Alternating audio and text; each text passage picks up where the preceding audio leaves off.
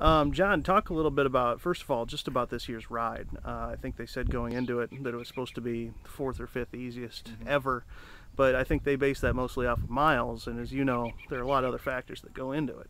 Yeah, there are, Jesse. It's 442 miles, I think, this year. It has been reasonably flat the whole way. I think we're going to get a couple of big hills on that final day going into Dubuque, but it has been flat. I think the weather's been pretty good most of the days. We had one day that got pretty darn hot, up near 90, but all in all, we've had a little headwinds, but nothing to speak of. So I'd say it's been one of the more enjoyable RAGBRAIs. I've ridden quite a few, and it has been somewhat easy, yes. How many RAGBRAIs is this for you, John? This is my 13th, Is and it? Old Yeller. She's been on it too, you know. Have you covered the ride during every one of those as well? Yes, we have. We didn't cover it as extensively early on because we didn't have the technology to send back reports from the early, you know, when we were on the western part of the state. Although in the early days, we'd fly a crew out there on a private plane out to the western, out to the starting point, and they'd shoot something and fly it back. That was the only way to get it on. But we don't do that anymore. But working with Matt Nelson, he has the computer now, and we can FTP all this stuff back, and so it works out well. What other challenges do you run into covering an event that you're also riding in? Well, I think one thing is that you get kind of tired by the end of the week. Some of the stories seem to all blend together. And you know, I had a list of stories when I came out here. I want to do this, want to do that. But I've found over the years that usually you just run into stories. You just run into them, and everybody out here is a story. So, but there are some difficulties with riding and doing it all. It's one of the things is just, you know, making your deadlines, because if you shoot a story at 8 in the morning, you may not get to your site till 2 o'clock, and you have to feed all the video and edit and everything. So yeah, there's some deadline issues. Do you have to be a little bit more organized than the average RAGBRAI rider? I think so, yeah. You know, and when we get done riding, we go to work. Everybody else sits down and has a beer or something, and we do go to work. So yeah, you do have to be organized, no doubt about it. You can't linger at some of those church pie stands as long as some people No. do. Try not to, you know. It's wolf it down and get back on Old Yeller and hit the road again. But always with your eye out for a possible story and everything.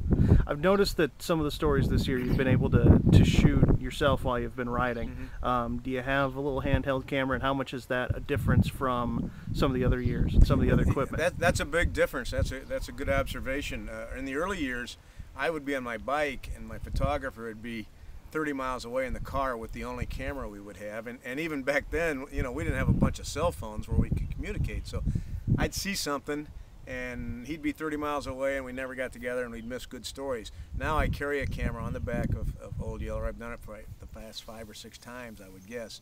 And if I see something, I can shoot it. It's not the absolute best quality, but we do good stories with it, I think. Gotcha. Talk about last night's stop in Waterloo. How did that go for you? Well, they asked me about that too on TV this morning. They said, "What'd you do for entertainment?" We really didn't do anything. We actually stayed at the house of one of our salesmen from Channel 9, so that was a nice situation because I thought it was going to rain last night. But you know, Waterloo was fine. I saw the main campground, but then we went about our business. And we stay in the campground sometimes. Sometimes we stay in houses. Sometimes we camp outside of houses. So there's several ways to do it. But I will say one thing, Jesse: if you're going to do RAGBRAI, you need to stay in the campground 1 or 2 nights to really get the feel for what this event is like. If you just hole up in motels and houses, you lose some of it. Gotcha. Do you think that, you know, as well as things went in Waterloo, that might get some of the bigger cities in Iowa more stops along RAGBRAI in the future? It might. I think the problem with big cities is they're so big, it's hard for the traffic. It's hard to keep the riders everywhere and the traffic everywhere. There's major highways, so I can understand why sometimes they stay away from the bigger cities. It was my impression, Waterloo, the main campground was really south of the metro area, so people didn't really ride through Waterloo, although we stopped there. Okay. What is it about smaller towns? We're in Manchester now, had Clear Lake, a lot of, I guess you'd call them Class 3A towns. Yeah. What makes them so good for RAGBRAI stops? Well, I think they're big enough to handle RAGBRAI stops. You know, they have the facilities and they have the campsites and they have enough people in the town to pull it off. So, but they're not so big that RAGBRAI just, you know, cuts the town in half or something like that. The town can still function, I believe. And my philosophy, these host towns, all these towns, are great to RAGBRAI people because I think they know we're in here and we're out of here in 12 or 18 hours. You know, it's not like we're going to be here for a week. So if they can put up with us just for that amount of time and give us a good time, it usually works. And these towns of 8, 10, 12,000, I think they are a good size to handle it. What's been your impression of how well Manchester's been able to bounce back after they were dealing with flooding just a week ago? Yeah, well, I'm impressed that they're able to host tonight. You know, we drove out to Sioux City last Saturday, so I wasn't even around for when the major the dam broke and the heavy rains and everything. But I'm impressed because I wondered if they were going to be able to host RAGBRAI. So I'm impressed.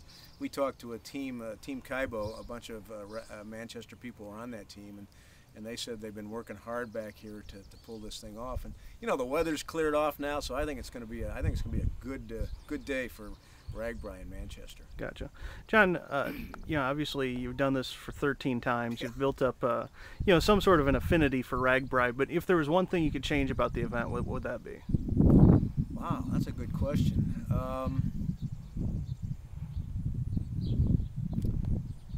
Boy, there's nothing that really strikes me that could be changed. I'm amazed that they've been able to keep doing it now for 38 years. That's what I'm amazed about. So they must be doing a lot of right things to bring people like me and all these other people back. I mean, I just come from Cedar Rapids. People come from all over the world to ride this event because it's a one of a kind. So I think they have found the secret formula, and I can't just off the top of my head think of, man, I wish they'd change this or change that. All right. Anything else you want to add, John? I think it's a neat event for the state of Iowa.